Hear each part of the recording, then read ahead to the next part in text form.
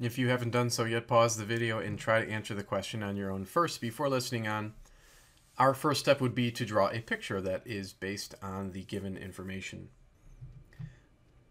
So here we have the cliff, and at the top of the cliff is the projectile that's being fired at an angle. And the question in part A wants us to determine the initial total mechanical energy of the projectile. And so we want to identify the types of energy that are present initially at this moment of the launch of the projectile. Now the projectile is moving, right, because it's been launched with a speed of 120 meters per second. And because it's moving, it's going to have some kinetic energy. So we can begin to say that the initial energy will equal some kinetic energy. There's going to be a second form of energy because the projectile is located at a certain height above the ground level. It's going to have gravitational potential energy as well. And so we can label that PE with a little g to represent gravitational potential energy. Now, of course, the initial kinetic energy would be 1/2 times the mass times the initial speed of the object squared. And then the initial potential energy would be mass times g times the initial height of the object. And we were given all of these quantities. We know the mass is 50 kilograms, the initial speed, as noted, is 120 meters per second, and then the initial height is 142 meters. So let's go ahead and plug in all those known values. And so when you plug that all into your calculator, you're going to get approximately 4.3 times 10 to the power of 5, and then the standard unit of energy will be joules. So this will be the correct answer to part A, which again is the initial total mechanical energy of the projectile.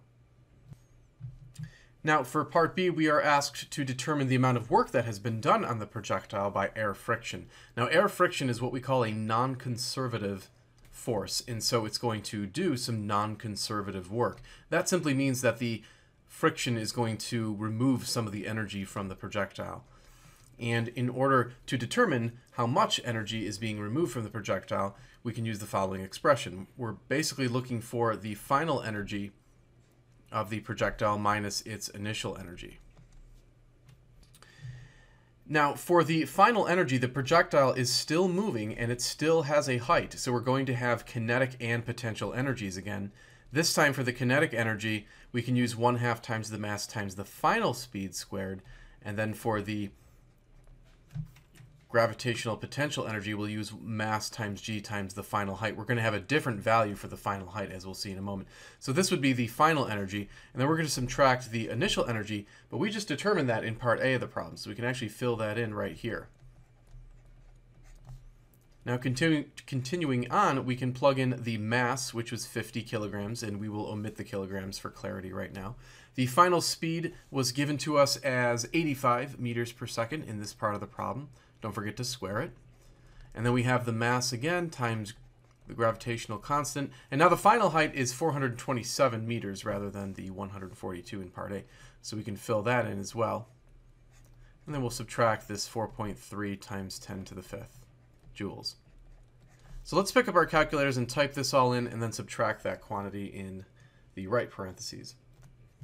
And when you do that, you end up with negative 3.97 times 10 to the power of 4 joules. So this will be the correct answer to part B. Again, this is how much work the non-conservative air friction force has done on the projectile. Now in part C, we are told that the air friction is going to do 1.5 times as much work when it is going down as it did when it was going up. So when the projectile is going up, there was a certain amount of non-conservative work done that we just figured out. And then the question is indicating that on its way down, there is going to be 1.5 times, or 1.5 times, that non-conservative work. So that means that the total work, which we could symbolize with this sigma W, the total work is going to be the non-conservative work done on the way up plus the non-conservative work done on the way down. Now, we remember there's a coefficient of 1 in front of here, so we can actually combine these into 2.5 times the non-conservative work. So we'll take the amount of work that we just determined and plug it in. And when we multiply this, we get negative 9.93 times 10 to the power of 4 joules. So this is not our answer yet, but this is the total amount of work that's being done on the projectile.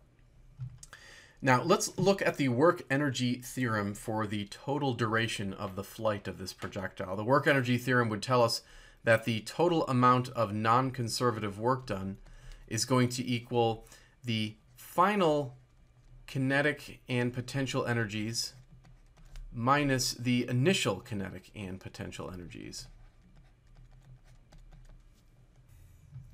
Now let's note that as the projectile falls down and hits that moment just before it hits the ground, the amount of gravitational potential energy is going to be 0 joules, and that's because the object is no longer at any height above the ground level. So we can actually take out this term. That somewhat simplifies the equation to the final kinetic energy minus, and what we're going to do is distribute this minus sign. So we'll actually have minus the initial kinetic energy and then minus the initial potential energy. And again, this is equal to the total non-conservative work. Let's fill in the expressions for final kinetic energy. So we would have 1/2 times the mass times the final speed squared minus 1/2 times mass times initial speed squared, and then minus mg times the initial height. Now, of course, our goal is to find this final speed right here, and one way of doing that would be to first multiply every single term by 2. And if we do that, then the 2's and the 1/2's are going to cancel out. And then these two negative terms here can be added over to the left-hand side. We could then divide both sides of the equation by the mass, and that way it's going to cancel out on the right-hand side. And then finally we'll square root both sides. And of course when we square root the right-hand side, this squared here is going to go away. So now we have the expression for the final speed, and we can simply plug in all the known values. We know the mass, we know g, we know the initial height was 142 meters, and we also know the initial speed, which was that 120 meters per second, and then the total amount of non-conservative work was calculated in part B. And so we've plugged in all the known values, and when you carefully plug that into your calculator, you should get approximately 115 meters per second for the final speed of the projectile. So this is the correct answer to part